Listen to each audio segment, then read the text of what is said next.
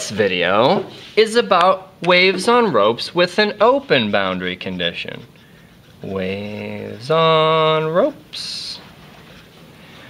Open, let's see, one open, one closed. Of course, our argument will also work just as well for sound in a tube.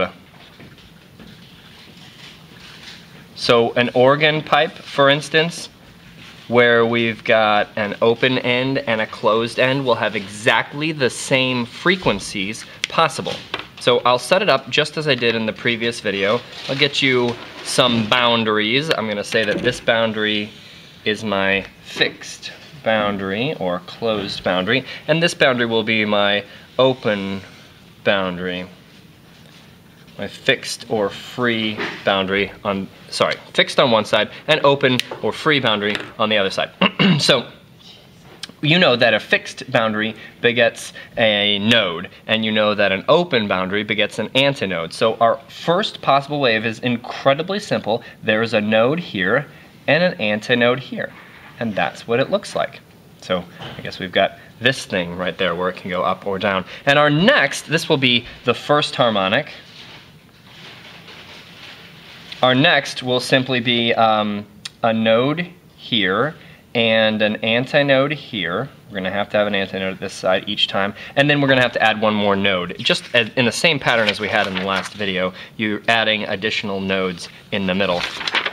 So if I put a node, I guess that node's going to appear right here.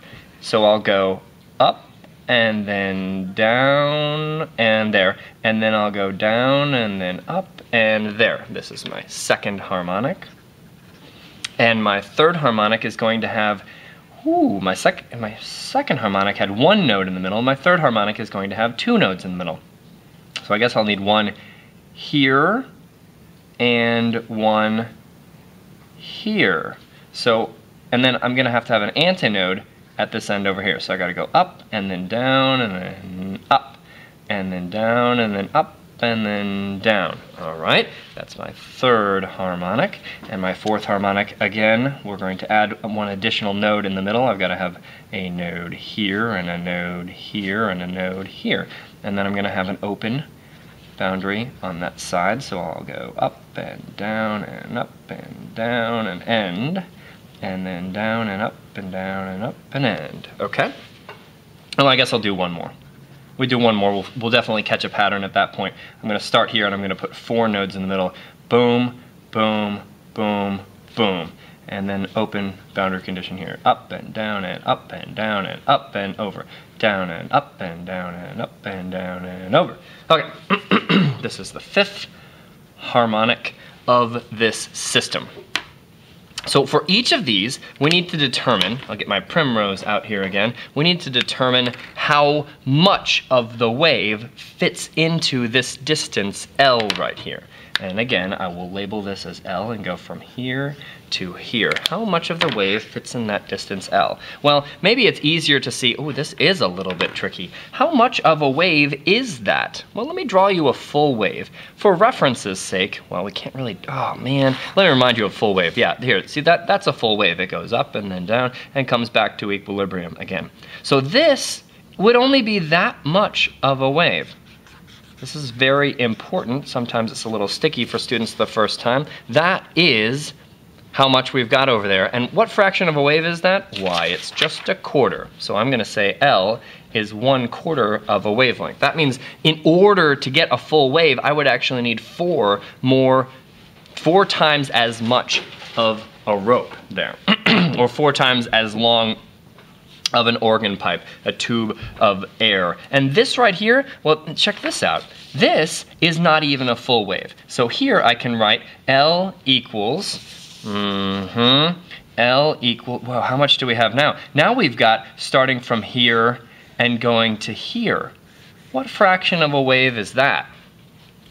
Well, I guess it's 3/4. It's most of a wave, but not the whole thing.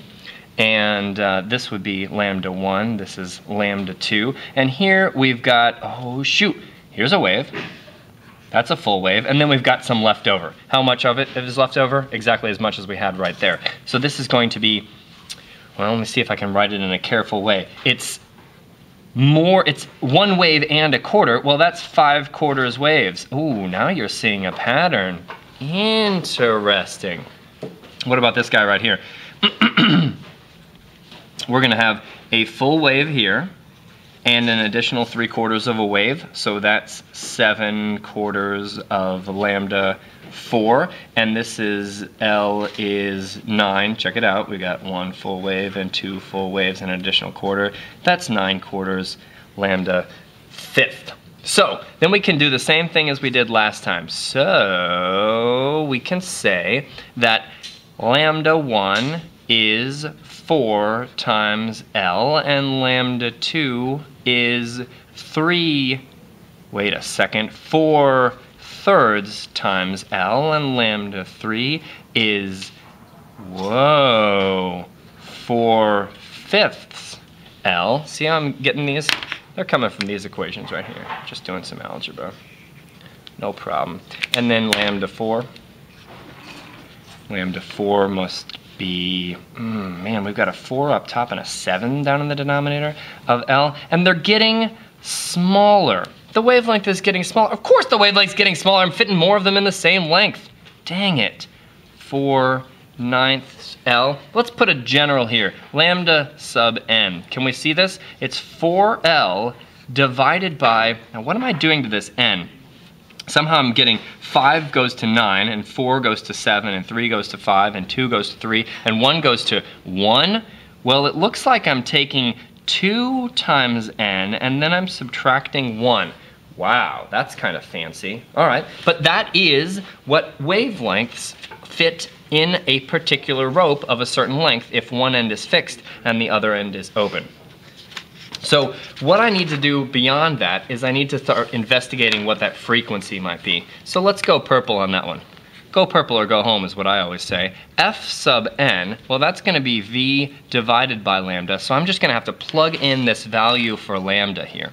And I'm gonna say V, it's gonna be whatever V is, V divided by 4 times L, and then I have to multiply by 2n minus 1.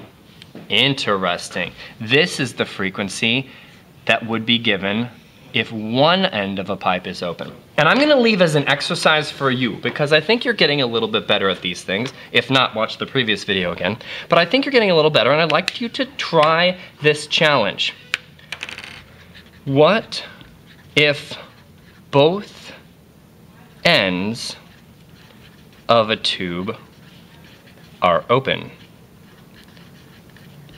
What kinds of waves could exist? And I guess the first kind that could exist with a double open tube would be like this. I could have as a possibility an antinode here and a node at the middle and an antinode there. So that would be like this. It would go down like that and down like that. And I guess the only question that you need to answer is, this is the first harmonic. This is the very simplest wave that can exist if both ends of a tube are open. The question that you need to answer is, what fraction of a wave is that? And then ultimately you'll be able to get F sub n if both ends of our tube are open. Good luck, and put it in the comments if you've got it.